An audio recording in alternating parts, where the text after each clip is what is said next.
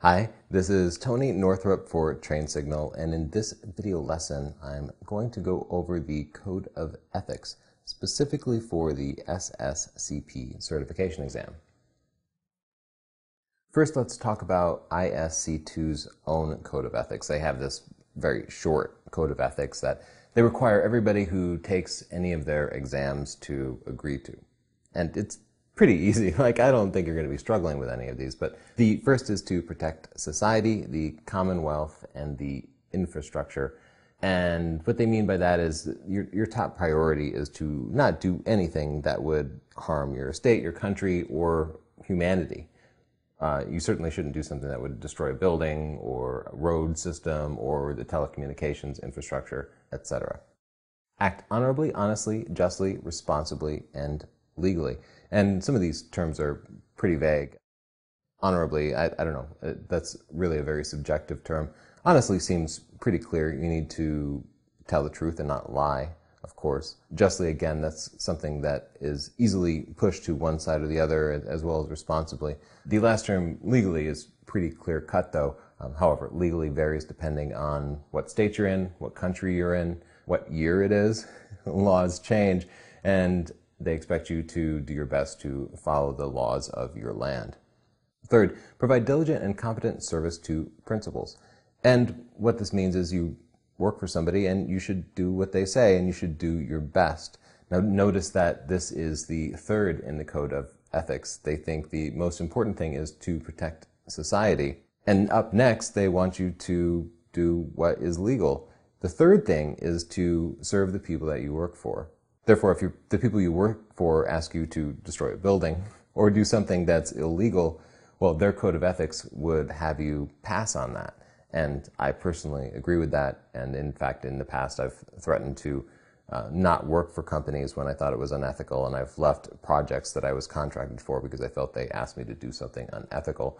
And you need to have the same strength to do that. The last is to advance and protect the profession.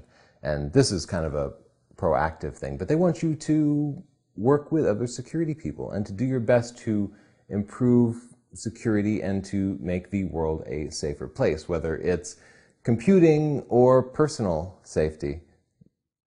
And I like to think that part of the way I fulfill that last element is by making these types of training videos and trying to spread what I've learned. Now, I believe the certification exam is only going to want you to agree to ISC2's own 4 Code of Ethics, but there are some other common ethical models around the IT security world, and I'd like to cover them. This is from the Washington Consulting Group and the Computer Ethics Institute, and they're pretty popular and pretty commonly understood, and you can see they follow this 10 Commandments structure, and they kind of are written in Old English, but the lessons that they're trying to teach are very valid. Up first, thou shalt not use a computer to harm other people. Pretty self-explanatory, though the word harm can be kind of vague. It doesn't just mean using your computer to fly a drone into a building and physically harm somebody, but if you were to cause financial harm to somebody, stealing their credit card number and abusing it, well, you'd be harming somebody. You might also be harming somebody if you were to pirate some software or other intellectual property. Number 2, thou shalt not interfere with other people's computer work, and that seems pretty specifically targeted towards denial of service attacks. So don't mess with people's computers or send them ping bombs. Just even if you don't agree with what they're doing, don't do it. Number 3, thou shalt not snoop in other people's computer files. And this is something that I think many IT people break because we often have access to email and files, and sometimes there's stuff we really want to see in there. And I'll tell you one time when I personally struggled with this. I worked for a small healthcare company, and one day I had to go in and fix something on the CEO's computer, and it was on a weekend because he couldn't be bothered, right? So he had to come in over the weekend to fix his computer. And when I got into his computer, his email popped up and there was nobody else in the office. And there was a message, and the subject of the message was something like Tony's review. It was literally about me, and it was from my manager to the president covering my work and what they thought of me and whether I might be getting a raise. And I definitely could have read that message without any trace of it. All I had to do was open it and then right-click it and click Mark Unread, and I didn't do it. So I feel good, because if I had done that, I would still be carrying that around with me. And as an IT guy, I've been faced with that same conundrum hundreds of times over, and we all will. And just don't do it. Just give people their privacy and hope that they give you that same respect. Number 4, thou shalt not use a computer to steal. And for me, this overlaps with number 1, because anytime you steal, you're taking away from somebody else and you're harming them. Even if you think you're not harming them, well, number 4 covers any sort of intellectual property theft, things like pirating music or movies. That's stealing. Number 5, thou shalt not use a computer to bear false witness. And again, they're really trying hard to use this kind of old English style, but what they're saying is you won't pretend to be somebody else. You won't spoof an IP address or spoof an email message. Any of us could make a message come from obama@thewhitehouse.gov and send it to any of our friends. Email is extremely easy to spoof, but don't do it. It's wrong. Thou shalt not copy or use proprietary software for which you have not paid. So I think they're really hitting this piracy thing hard. You get it. Number 7, thou shalt not use other people's computer resources without authorization or proper compensation. I don't know why it doesn't say authorization and proper compensation, because you can't use somebody's computer without them authorizing you and then pay them for it. That's not fair. It should say authorization and proper compensation, I think. But what this means is don't hack into somebody's computer and store your files on it. Don't set up a botnet. And if you don't know what that is, don't worry about it. But if you do know it, don't do it, okay? Number 8, thou shalt not appropriate other people's intellectual output. I will tell you another short story where somebody violated this rule against me. I was a contractor for a company, and they asked me to design one of the very first web hosting platforms based on Windows for a web hosting company. And I was a contractor, and my contract was supposed to expire at the end of the week. And I wrote this like 60-page engineering document outlining every aspect of the operating system design for their web hosting platform. And then they renewed my contract. So I come in Monday, and there's a big meeting about it. And I was not invited, but somebody grabbed me in the hallway, and they're like, "Oh, you should be in this meeting." So I go in there, and the person I'd been working for was handing out my 60-page thing with her name on the cover and no mention of me whatsoever. And she had not changed a single word of it. She just thought I was leaving and she could take credit for my work. That felt bad for me, and it was terrible of her to do. So don't do that. Don't take somebody else's work and claim it as your own. Number 9, thou shalt think about the social consequences of the program you are writing or the system you are designing. Wow, this is a big one, right? If you're writing a calculator app, well, what are the social consequences? Probably nothing. But on the other hand, if you're writing a really addictive game, something that could distract people from their personal and family lives or their work lives, that could have social consequences, right? What if you're working for the military? Do they expect you to assess whether the app that you're writing that's going to control a drone's movement will be used wrongly? That seems like a really tough one. I don't know how to address that, but take that for what you will. And at least think about what you're doing, even when you're just working for somebody else. Number 10, thou shalt always use a computer in ways that ensure consideration and respect for your fellow humans.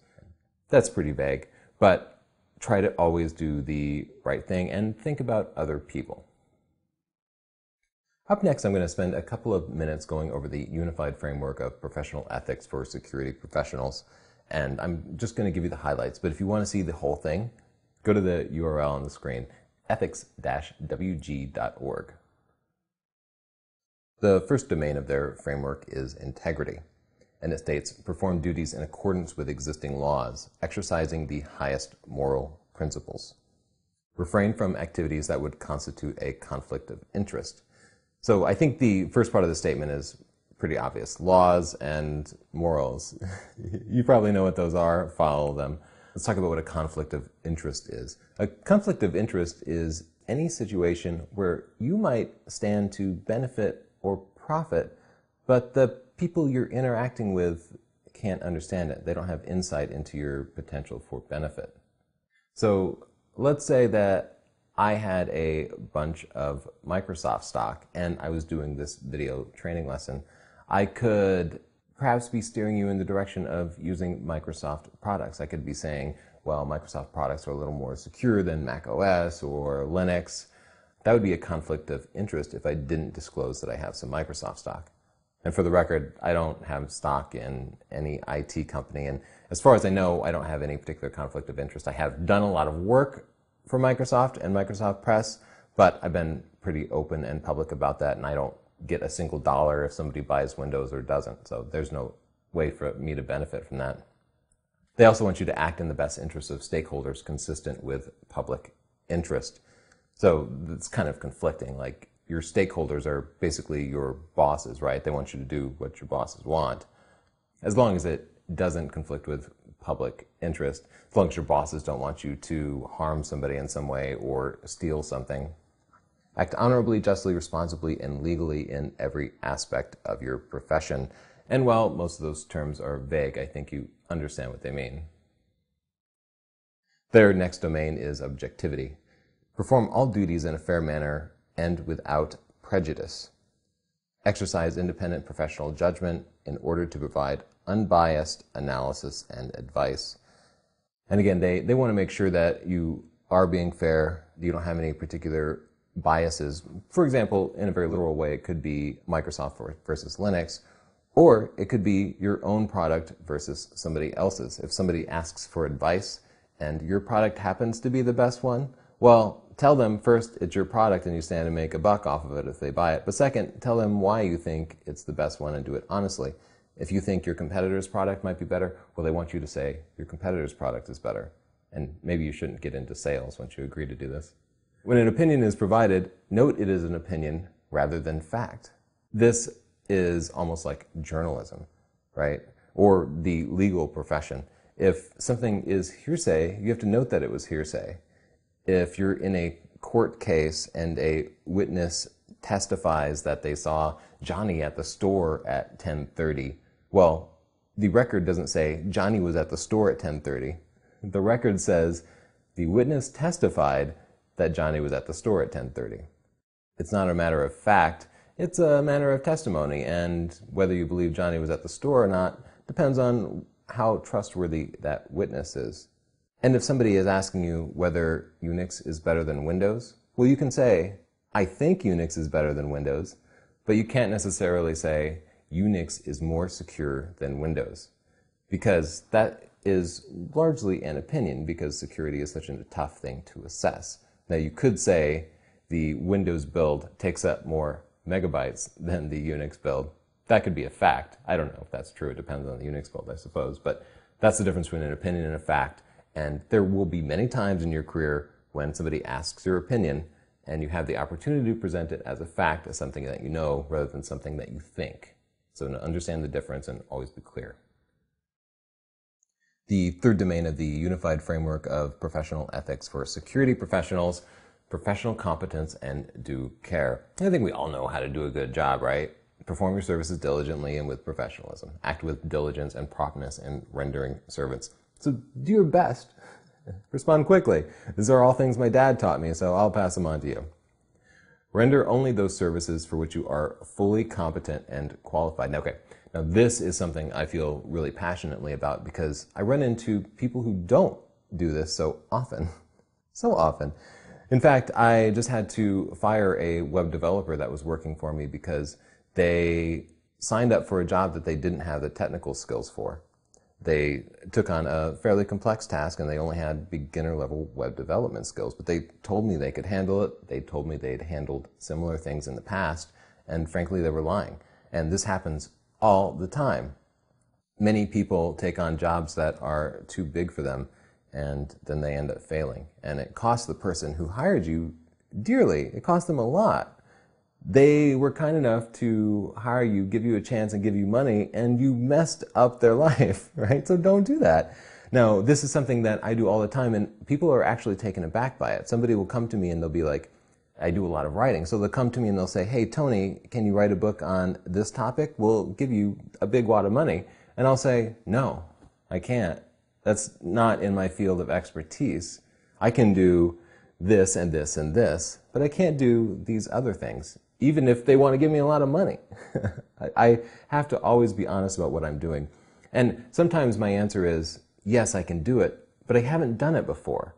So I will do my best on it, and I'm good at picking up new technologies, but it's a brand new thing for me. So you have to understand that I'm not going to have 10 years of experience in it.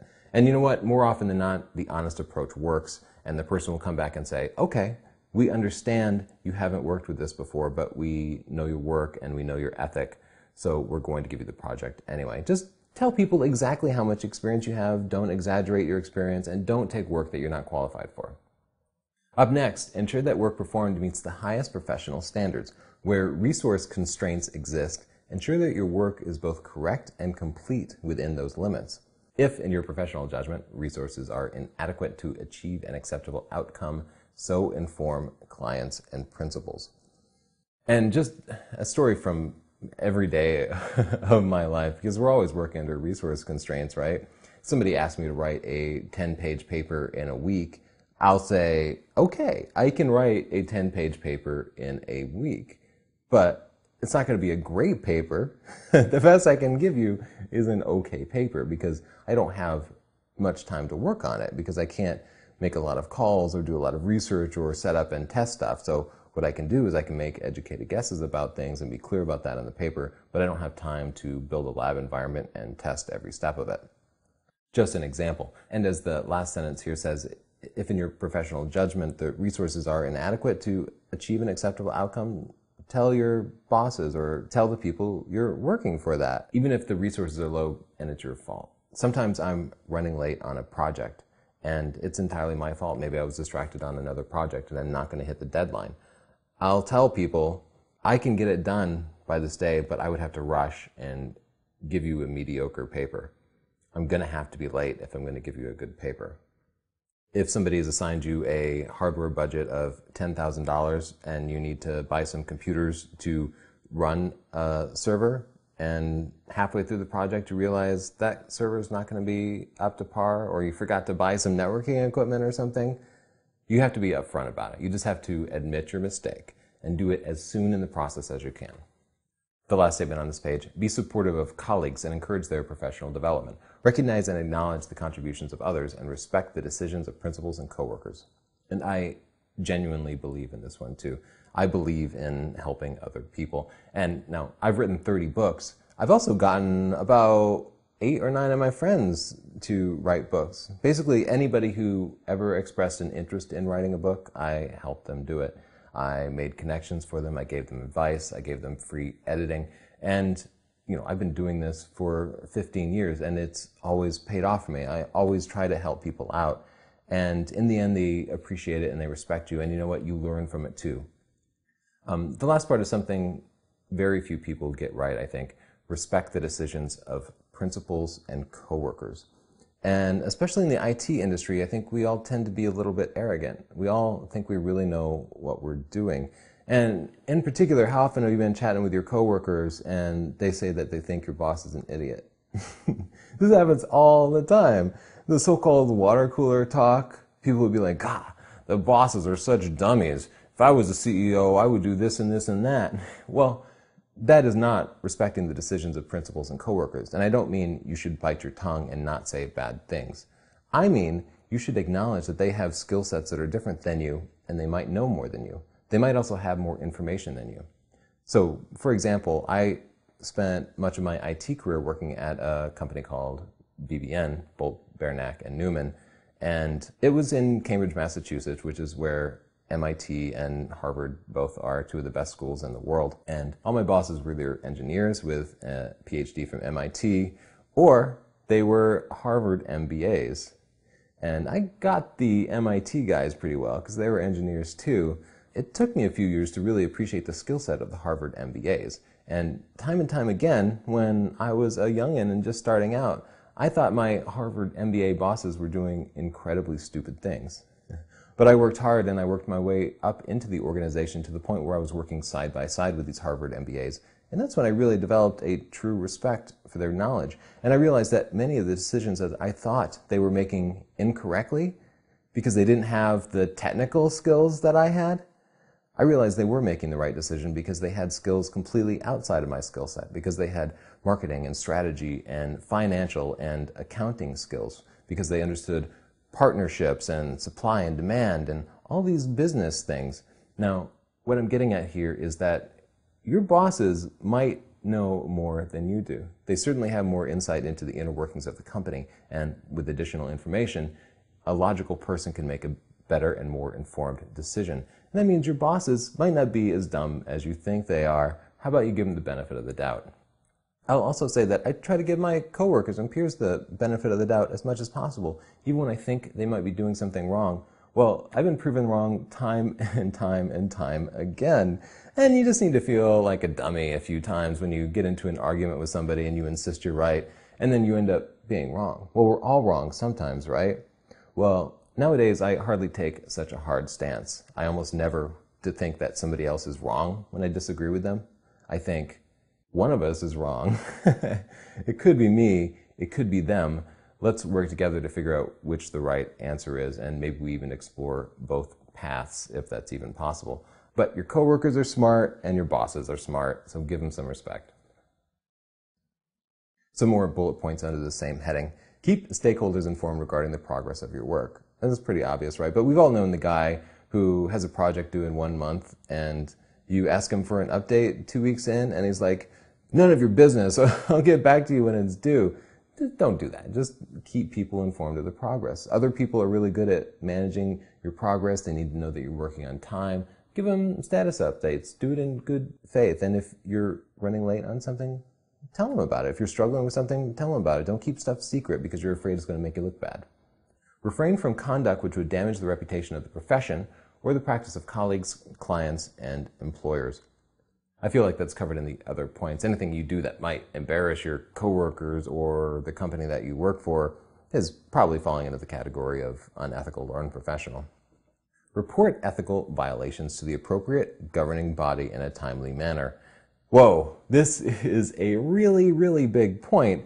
What this means is if your boss, if your company asks you to do something illegal, you need to call law enforcement. You need to call the police or the FBI or whoever it is and turn them in. So that's pretty huge, right?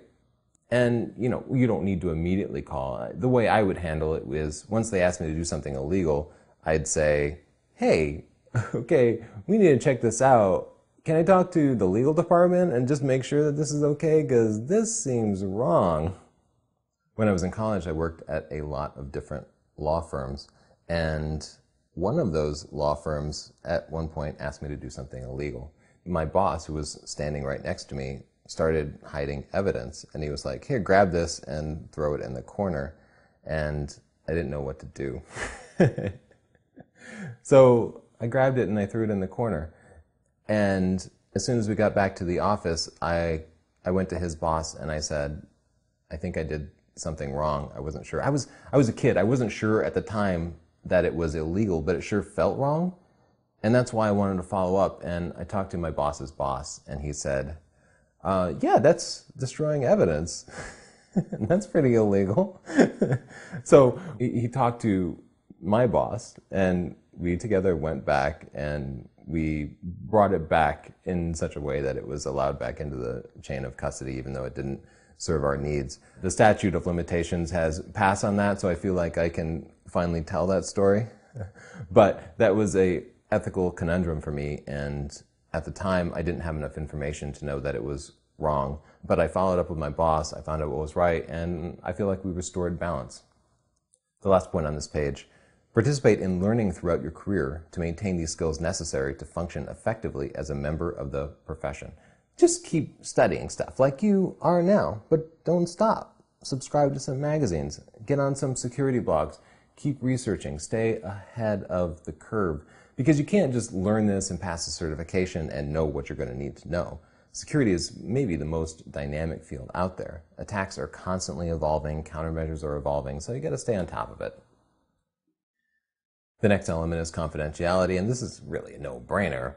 respect and safeguard confidential information, and exercise due care to prevent improper disclosure. So just try your best not to spill secrets. Don't tell things to people. This is something, my dad was always really good at this. My dad was in the Air Force for a long time, and then he went into the private sector as an engineer, designing things largely for government contracts. And when he got home from work, I'd ask him what he did during the day, and he would say, I'm sorry, I can't tell you. And that went on for my whole childhood. And then one day he came to me and he said, you know how I couldn't ever tell you what I was working on? He said, well, I can finally tell you what I did today. He said he was designing a heart valve for a pacemaker. And he was so happy that he was working on something not confidential for once, and he could finally talk about his day. He was really committed. So confidentiality means different things to different people, but to me, confidentiality means keeping secrets even from the people close to you, your spouses and your children, because you never know who those people are going to talk to, and you wouldn't even want to burden them with a secret. I'll point out that the second clause here says, maintain confidentiality unless such action would conceal or result in the commission of a criminal act, is otherwise required by law or authorized by the principal. So in other words, there are times when you have to break confidentiality. For example, in the medical profession, there's client-patient privilege unless you think that your patient is going to harm somebody else or themselves, in which case you are legally obligated to break that confidentiality in some cases. So that's just an example of when it's necessary to break confidentiality. And, you know, if you think your company is systematically doing something illegal and nobody internally is going to deal with it, you might be legally obligated to break the confidentiality and take it to law enforcement. Let's talk about hacking. I have a long and storied history with hacking, and I've never really been on the bad side of it, but, you know, I started with computers back in the early 80s. I started in 1983 when I was 9 years old. And I was logging into BBSs before the internet really took off and became popular. You know, I always subscribed to 2600 magazine, and I considered myself a security guy, but, you know, my dad really raised me right, and I never had the guts to do anything really bad. So I'd like to go over the different types of hacking and the ethical implications of each. The only type of hacking I ever want to see you involved in is white hat hacking. This goes back to the old cowboy movies, I suppose, where the bad guys wore the black hat and, you know, the Lone Ranger had a white hat. This is ethical hacking, sometimes called tiger teams, and it's super, super, super fun because you get to hack without any danger, without getting in trouble, without hurting anybody, without doing anything illegal. This doesn't actually happen all that often, but as a form of auditing, some companies will hire a tiger team to go in and try to expose vulnerabilities. And if you can get your company to allow you to do it to your own systems, well, it's about the most fun you can have because you get to get your hands a little bit dirty. You get to find all these sniffing tools to assess your environment and find out which ports are open and which software is outdated and where existing vulnerabilities might be. You get to poke your head around in hackforums.net and other seedy places where you find the tools that hackers actually use. Anyway, it's one of my favorite things to do, and you're doing it to protect your organization, and sometimes it can even help you comply with regulatory requirements. So white hat hacking is doing just about anything, but you're doing it with permission and on systems that you own. Not you personally, but your organization. Just the systems that they've authorized you to attack. And generally, they'll have given a heads up to the people responsible for managing those systems. Gray hat hacking. Now, before I go into gray hat hacking, I'll say the bad type of hacking is called black hat hacking. So gray hat is somewhere in between white hat and gray hat. And it's wrong. Don't do gray hat hacking. By definition, gray hat hacking might or might not be illegal. It might or might not be well-meaning, but it's not selfish.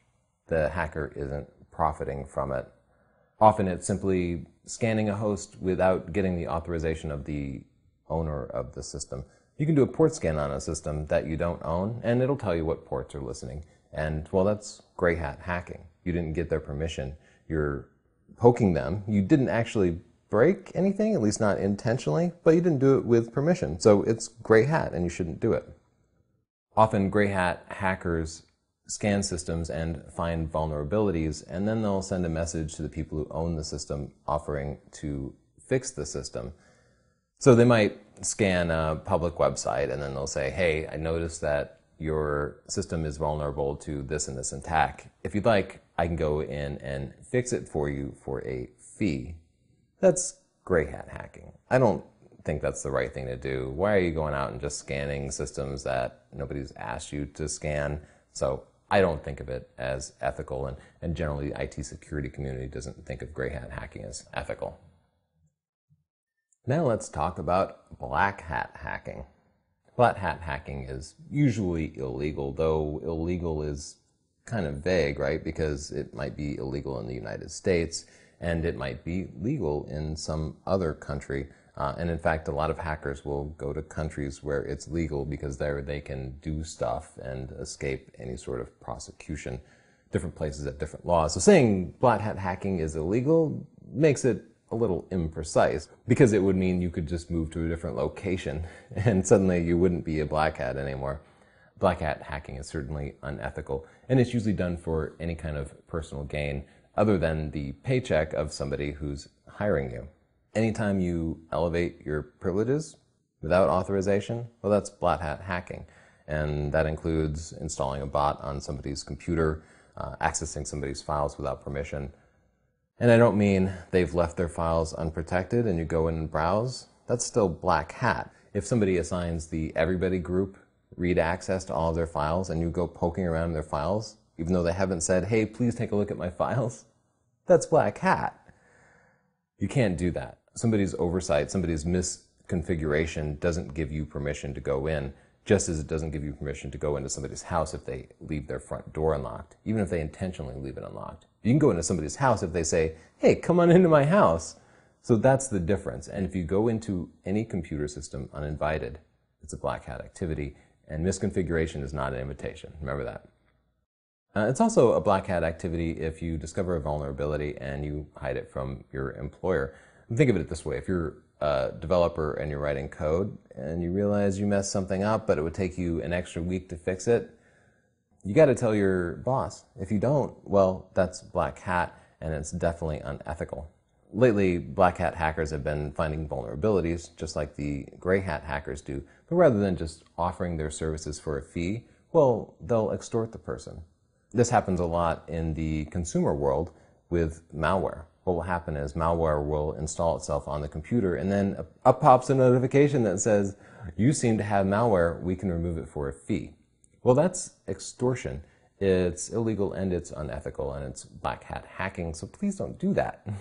Defacing websites is black hat. You know what? Even if you don't agree with the website, if they have a different political stance than you, even if they themselves are clearly unethical, it doesn't make it okay for you to go in and deface your website.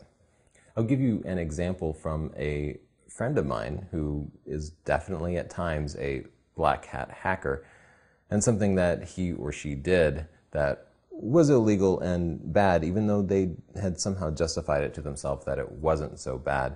They'd set up a botnet on some unprotected computers just around the world, say 100 or 200 computers, and they'd installed some software on them that would do some extra processing. So there are sites on the web where if you need numbers crunched or videos rendered or something, you can just rent other people's processor time, and their computers are being unused anyway but left on, and it just sends out these little jobs to the computers and they process it and send it back. So he hacked all these systems, which you can do with just scripts, and then basically sold the processor time. So that's clearly black hat, and his justification was, well, all they're doing is crunching some numbers. I don't know, it could be used to cure cancer or something. He was making a few bucks from it though. So it was illegal because he was elevating his privileges. He didn't have authorization to access their systems, and he was doing it for personal gain. So even though he was saying nobody got hurt, it's clearly black hat. And as an addendum to that story, he later found out that the bots that he had installed were being used to take people's computers offline. Basically, if you're in World of Warcraft and somebody pisses you off, well, you look up their IP address and then you can pay a few bitcoins, which is like an online currency, to have all these different bots flood this one guy's IP address with traffic, taking them offline. Clearly black hat, right? But he thought it was just gray hat because nobody was being hurt in his mind. So that's one example of a moral conundrum. Let's go over a few more. Your coworker has done something illegal. What should you do? Should you immediately call law enforcement? Should you tell your boss? Are you being a rat when this happens? I would certainly talk to the coworker. You might even explain that you are legally and ethically obligated to respond to the fact that you know that they did something illegal, and give them a chance to rectify it. It gets a little trickier when your employer is doing something illegal, right? After all, they're writing your checks, and you turning them into the police probably won't make you the employee of the month. So what do you do? Well, I would handle it in the same way. I would talk to my employer about it and say, look, I can't work for you, and in fact, if you keep doing this, I can't keep this knowledge to myself. I can't be a party to this. Often there's a conflict between corporate and customer interest, and this has happened time and time again. For example, there were a couple of major retailers, huge retailers. Just think of those really big stores that you see in strip malls, and their credit card databases got hacked. So that anybody who'd purchased something, well, they kept a record of that credit card number, and they didn't protect it very well. I don't know why they kept a record of your credit card number, but they did. It happened to me. I was one of the customers whose credit card numbers got exposed. And somebody hacked into their databases, stole the credit card numbers, and then sold them online to people who were going to abuse them. They found out about it, and you know how they responded? They tried to cover it up. That's not the right thing to do. So this is one case where the people who discovered the break-in had a moral conundrum between what would benefit the company and what would benefit the customer. So clearly, it benefited the company to keep it a secret, right? At least in the short term. But the customer had the right to know because their credit card numbers were going to be abused. And the banks certainly had a right to know because they were the ones who were going to end up absorbing the cost if there was any sort of fraud. So I think they made the wrong choice. But it can be difficult to choose between your boss's priorities and your customer's priorities. Let's talk about forced inoculation. If you're familiar with worms, a worm is a little bit of software that installs itself on a computer by exploiting a vulnerability. It elevates privileges. It's running on a computer without permission. And then after it gets installed, well, it goes about finding other computers with a similar vulnerability and installing itself on them. So it spreads around networks this way, and it spreads around the entire internet. And, for example, the code Red Worm got installed on millions of computers while I was actively out working the job trying to manage them. And one of the things my coworkers and I kicked around was the idea of modifying the code Red Worm to spread, but remove the code Red Worm. So we wanted to simply modify the existing worm to exploit the same vulnerability, but patch the computers and then uninstall itself after spreading to a few other computers. That's a process called forced inoculation. And it is a conundrum because if you think the ends justify the means, well, it works out okay. But it definitely makes you black hat through the criteria that I outlined earlier. You're elevating privileges, you're accessing people's computing resources without their permission. And that's illegal and it's unethical. So even though the ends might justify the means in some cases, in this case it's bad. Hacktivism is another moral conundrum, and hacktivism is the process of trying to right a wrong using your hacking tools. This happens all the time. There's some big corporation who does something evil. Let's just say it's clearly evil. Then Anonymous or some other hacking group will break into it and deface the website. They'll express their own interests. Well, again, you could say that the ends justify the means, but you could also take the stance that how do we really know that that person's wrong and I'm right? Well, no matter how confident you are, you can't get around the fact that this process requires you to elevate your privileges and access a computer that you weren't authorized to, and therefore it's wrong. A real tempting one is retaliation, also known as a hackback. Somebody hacks into your system, and what's the first thing you want to do? Get back at them, right? This happens all the time with these like online games. Two people will be like duking it out in Halo or something else, and somebody, well, they probably said something terrible into the mic, made the other guy mad. So he gets a DDoS attack and takes the other guy's connection offline, and that guy's like, well, I'll show him, I can do the same thing. And even if somebody does that to you, you can't strike back. You can't sink to their level. Again, if what they did was wrong, it doesn't make it right if you do it. Two wrongs don't make it right. Anyway, retaliation, hackbacks, hacktivism, forced inoculation, all that clearly falls into black hat for me, not even gray hat, so just stay away from it. This is Tony Northrup for Train Signal, and thanks so much for watching this video lesson.